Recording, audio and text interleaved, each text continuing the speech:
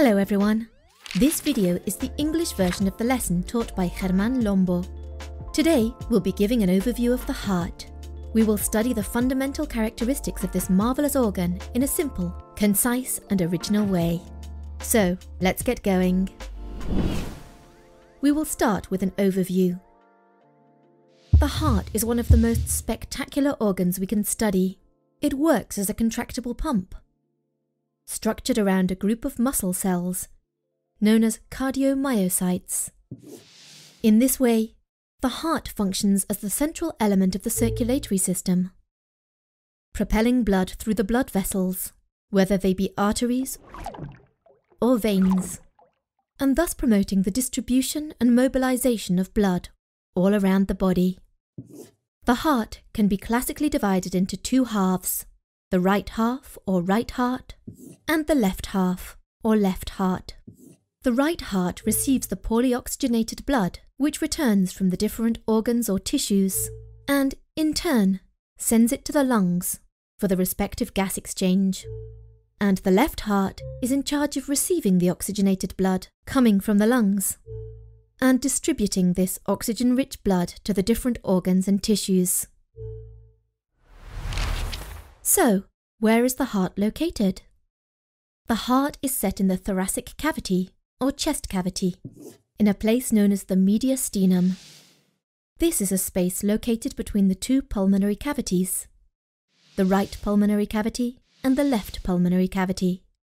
We should mention that the mediastinum has divisions, and that our main organ, the heart, is located specifically in the middle mediastinum. Okay, let's go over the divisions of the mediastinum so that we can fully understand. The mediastinum is basically divided into two parts, the superior and inferior mediastinum, and the division between the two is established from the transverse plane of the thorax. The inferior mediastinum is, in turn, divided into anterior, middle, and posterior. The heart is located in the middle mediastinum, which in this case is shown in orange.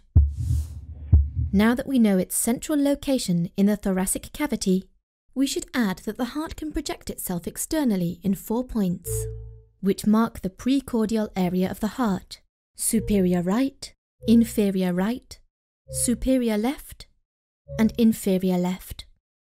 It should be noted that these points may vary depending on the constitution of the person, and that some sources differ a little on the exact location of each point.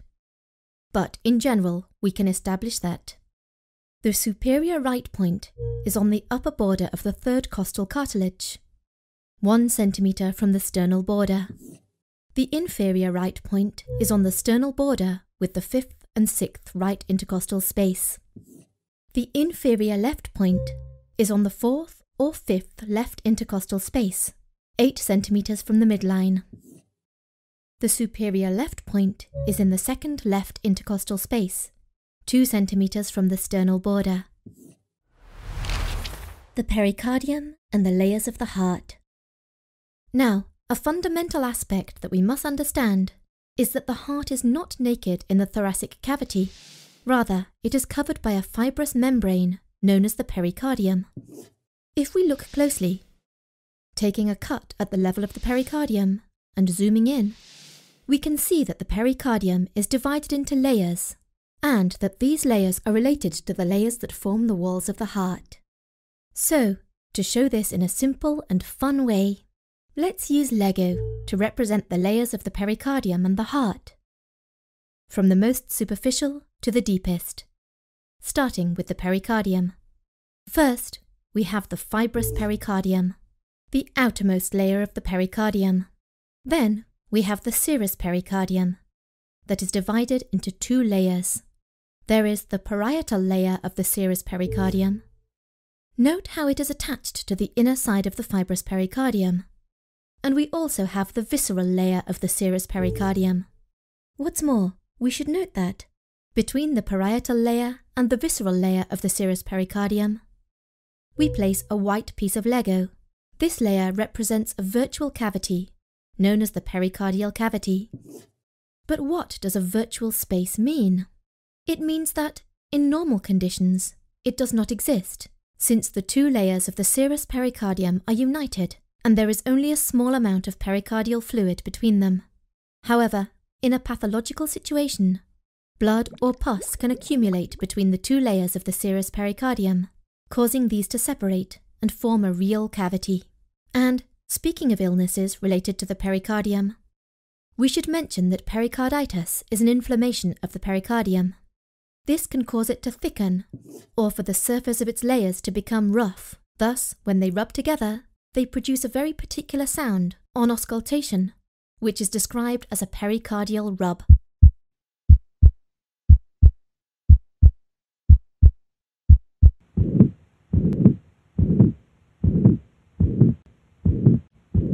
Now that we've described the layers of the pericardium, let's look at the layers of the heart. We have the epicardium, the myocardium, and the endocardium. The epicardium is the same as the visceral layer of the serous pericardium. That's to say that here, the heart shares a layer with the pericardium.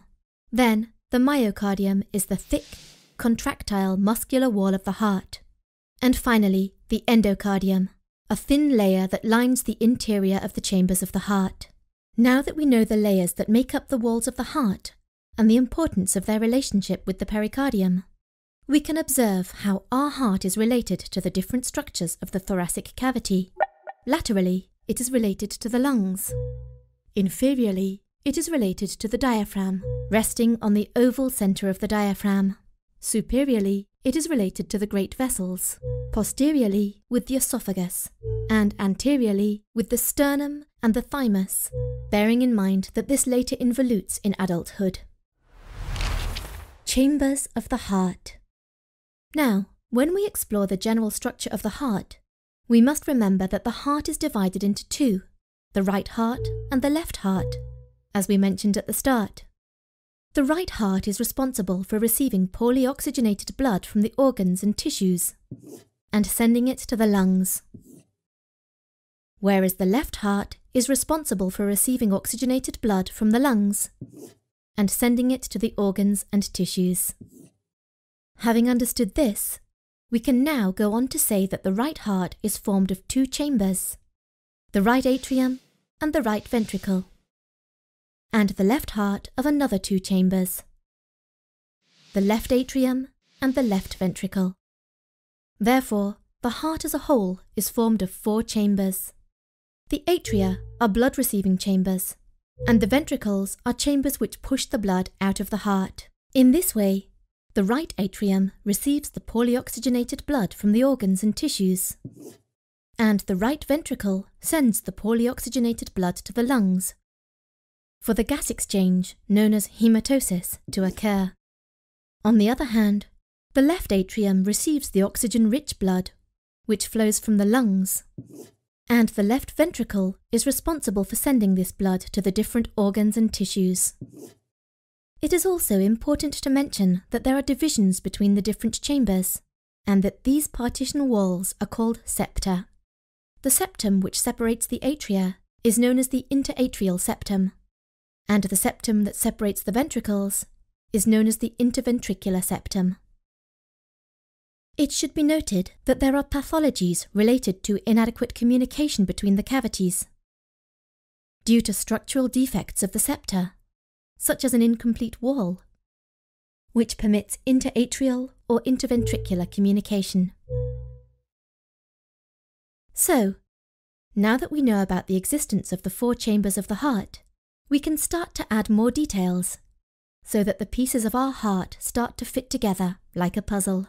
Observe how each chamber receives or sends blood through veins or arteries that function as channels of communication and transfer.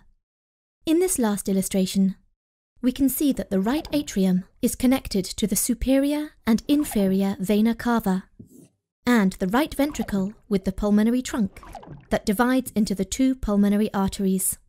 In the case of the left atrium, this is connected to the four pulmonary veins, and the left ventricle with the aorta. Valves of the heart. So now our heart structure is a little more complete. But look, in white we highlight some details which are found between the chambers. and between the vessels and the chambers. These elements represent the valves of the heart. The valves work by controlling the flow of blood and prevent, for example, blood returning to the cavity it originated from, thus ensuring a unidirectional flow of blood. Now, having reached this point, we will finish today's lesson, and we can continue in the next video, Anatomy of the Heart Part 2. And remember, if you liked the class, don't forget to share it with your friends, leave a comment, and subscribe to the channel so that we can continue learning together in the future. See you later!